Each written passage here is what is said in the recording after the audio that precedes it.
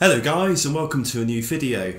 So today we are going to be doing a unboxing of Onimusha Warlords on the Nintendo Switch. This is the physical edition which has only been released in Japan and nowhere else. It was about £25 on nindingame.com. I'll leave a link in the description. That converts to about US $30 I reckon. So anyways, we're going to be doing a review of the game. We're also going to be looking at what this port features in comparison to the PS2 original, which is now old and making me feel old. So guys, I hope you enjoy the video. Leave a like, a comment or subscribe, it's much appreciated. And let's get on with this.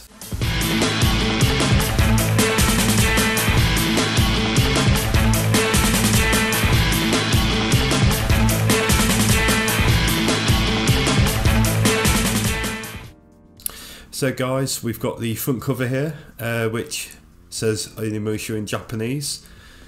Well, that's a given. Gosh, sure as hell love this game. Okay, anyway, getting on with it. We have got the back cover here, featuring some details about the game, again in Japanese, and also some details about the different control methods you can use. And yeah, the Pro Controller is a given with this one. Opening up the case, just focus that a little bit more. We have got a little mini instruction manual which has been seen in a lot of Capcom's Japanese Switch releases, but obviously you don't really get an instruction manual like the old days, do you? So that's some new artwork of Onimusha, I believe. We've also got details of the control scheme, and we've also got a look at the graphic user interface.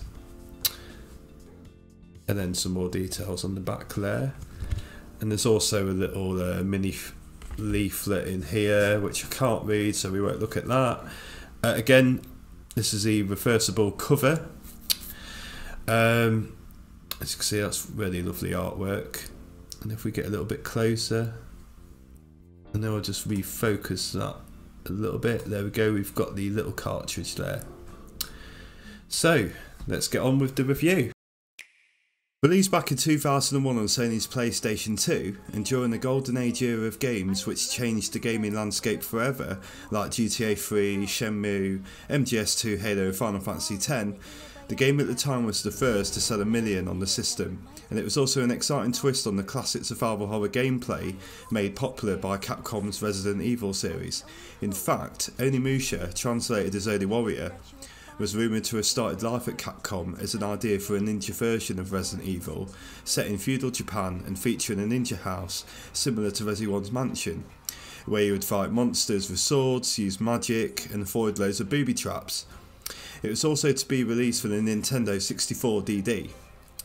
It is also rumoured that a bug within Warlords inspired game designer Hideki Kamiya in the making of the Devil May Cry series, another trendsetter from 2001. Following this, the Onimusha series has spawned 3 direct sequels, an Xbox port of the original game, and also 2 spin-offs, all selling moderately well. But for the past decade, nothing new has been announced for the series, leading many to assume that Capcom has basically let the series die on its arse, although it has had classic status for a long time. Well, here we are in 2019 with this HD remaster ported by a new Chinese studio, Neobards. It is set during Japan's Sengoku period, and you take on the role of Onimusha Akechi, who is modelled on the likeness of veteran Japanese actor Takeshi Kaneshiro, who you may remember from House of Flying Daggers. The start of the game shows the assumed death of real-life historical figure Warlord Nobunaga Oda, and after this you are sent a letter from a princess who fears that evil monsters called Genma are behind the disappearance of her servants within a castle.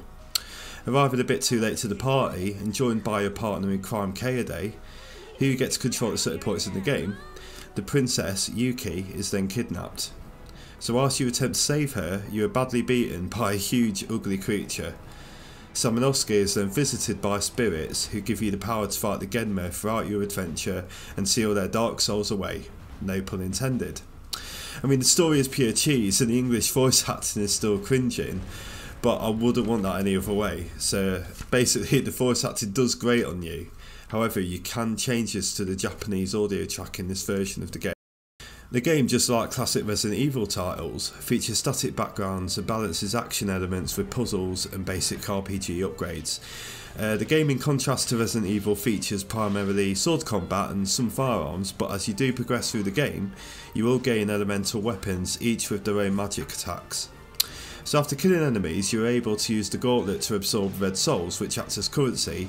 You're also able to absorb yellow souls, which replenish health, and also blue souls, which refill your magic meters.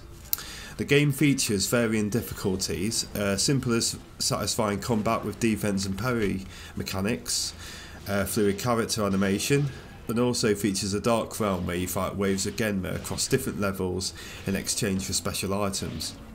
It's worth noting here that this is a direct port of the original PS2 version and does not feature any of the upgrades, new refinements or features added in the 2002 Xbox port titled Genma Onimusha. I mean, you won't be getting chased by a near unkillable doll with scissor hands in this port, but perhaps this could be future DLC, who knows. Despite this, I've personally always loved this game and I've had a blast revisiting it again here on the Switch, and even while sat on the toilet. Anyways, I do think the appeal of this game may depend on whether nostalgia is on your side, but nonetheless, let's hope Capcom ports the sequels as well. Anyways guys, let's talk about what has been included in this port and how it differs from the original on the PS2. Oh, by the way, I haven't tested the PS4 version and the other versions of the port, so this is a look at purely the Switch version. So, in this port, which displays at 1080p on your TV and 720p in handheld mode, the game features a widescreen option and a rock-solid 60 frames per second performance, whichever mode you're playing. There is also a new control scheme to meet modern gaming standards, a bit like what's been seen in the recent Resi 1 remake and Zero HD ports.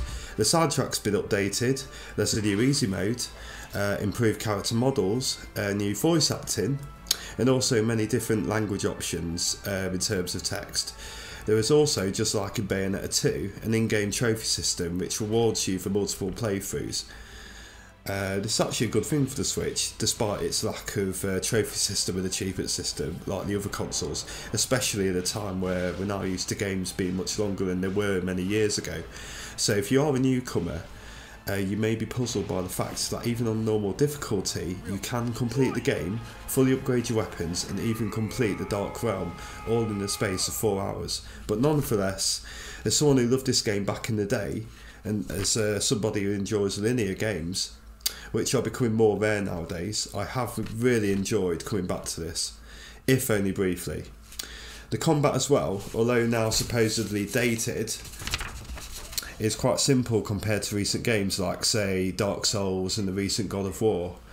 It may prove jarring, actually, to those who didn't play this back when it was first released. Not to say that newcomers are not going to like the game, but if you have an open mind and love old school survival horror games like I do, then there is a lot here to be enjoyed, especially considering it's fairly cheap to buy this.